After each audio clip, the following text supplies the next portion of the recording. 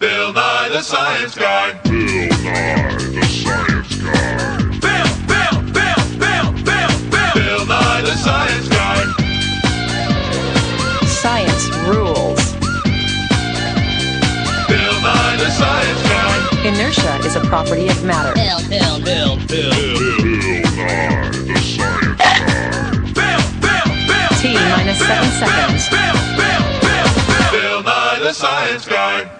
Hello friend, I have a challenge for you. Can you get the egg into the glass of water? Sure, I can. Here's how.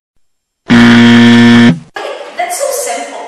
In our simple experiment, we'll be needing a carton tube, of course an egg, a plate, and a beaker with water. Hey, that would be impossible. Sure thing. If I do that, the egg would be a mess. Remember what Isaac Newton said about inertia? Yes, inertia is the resistance of an object to change in motion. And the first law of motion by Isaac Newton states that an object remains in a state of rest or uniform motion unless it is acted upon by an outside unbalanced force.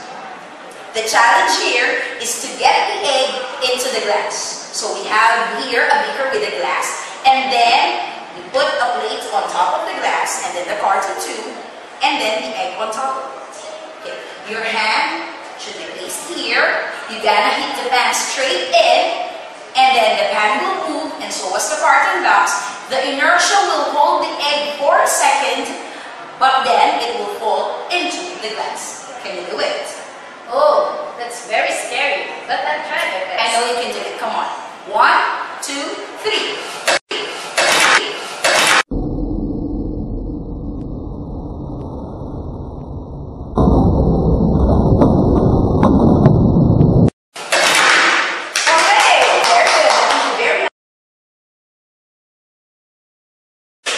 It's amazing.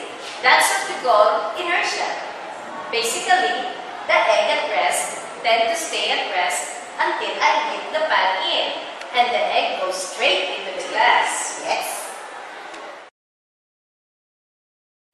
And for the extra challenge for a simple experiment, we'll be using 5 beakers. I haven't tried this one yet. So we have 5 beakers here, of course, with water. Arrange this, and then we will place a tray on top of it. So and then place the carton tube on top. Let's arrange this.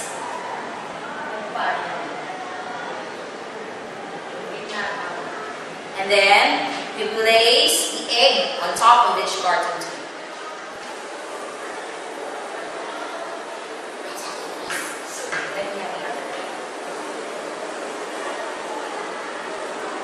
Wow, that's really an extra challenge, huh? Ready? At the count of 3. I will count off for you, ma'am. So 1, 2, 3, go!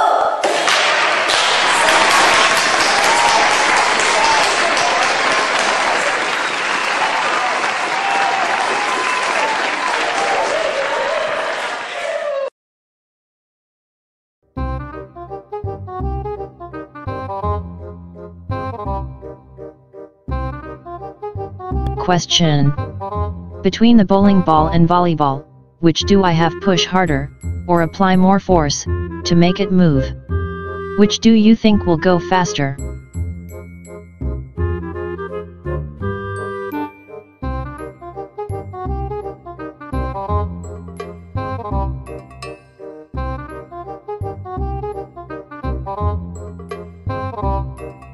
Is your guesses right? Newton's second law of motion states that the acceleration produced by a net force on an object is directly proportional to the magnitude of the net force, is in the same direction as the net force, and is inversely proportional to the mass of the body. In mathematical term, acceleration A is equal to net force F divided by mass of the object m, or A is equal to F over m.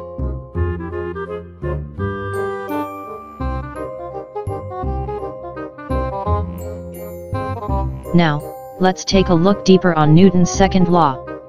Consider the following setups. Which do you think has the greatest acceleration? Set A, B, or C? I will give you 10 seconds to analyze the setups.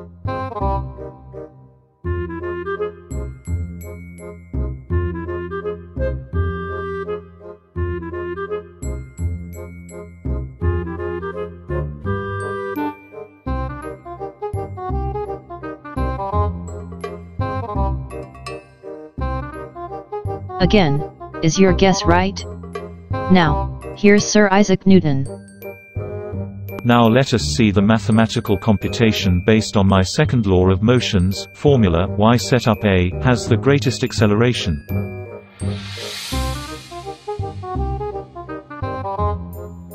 On setup A, the mass is 2 kilograms and force is 20 Newton.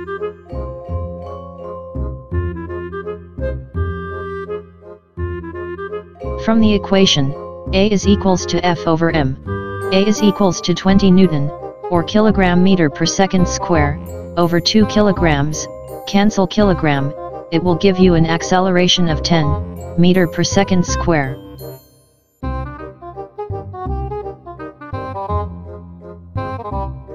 In set B, instead of 2 kilograms mass, we will increase the mass to 4 kilograms, now the mass is 4 kilograms. Force is 20 Newton.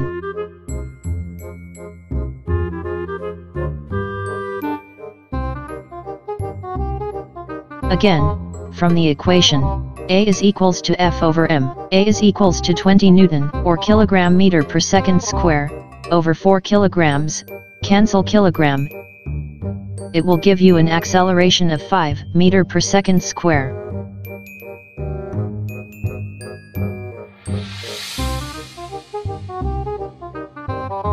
On the last setup we will further increase the mass from 4 kilograms to 6 kilograms. Finally the mass is 6 kilograms. Force is 20 Newton.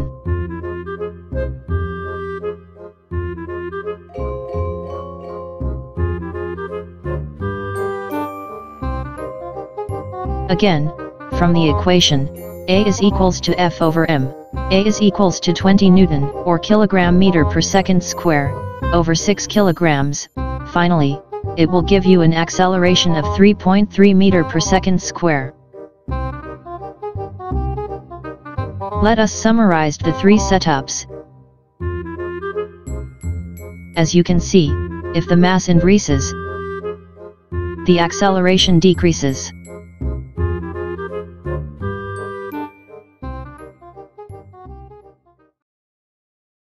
Did you ever wonder how a rocket lifts off the ground? Or an airplane flies? A car managed to move on the ground? Or why it is a gunman moves backward after firing his gun? All that is because of Newton's third law of motion, the law of interaction. So Newton's third law of motion states that, when a body exerts a force on another, the second body will exert an equal and opposite force to the first object. So when a person sits on a chair, that person will exert a downward force on the chair, the action, and the chair will exert a force on the person with an opposite direction, the reaction. The magnitude of the two forces are the same, but the direction are opposite. So what will happen if we remove the reaction force? Which is the force of the chair? On a rocket, it lifts itself from the ground by ejecting a hot gas downward, the action. As a reaction, the rocket moves on an opposite direction, upward. A car moves because the tire pushes the ground, and, as a reaction, the ground pushes the car. So if a person shoots a gun, the gunpowder burns and converted into heat energy. That propels the projectile forward. And the projectile pushes the whole gun backward. So if you ever wonder why objects in the universe moves, change in direction, or suddenly become at rest, That is because of Newton's law of motion.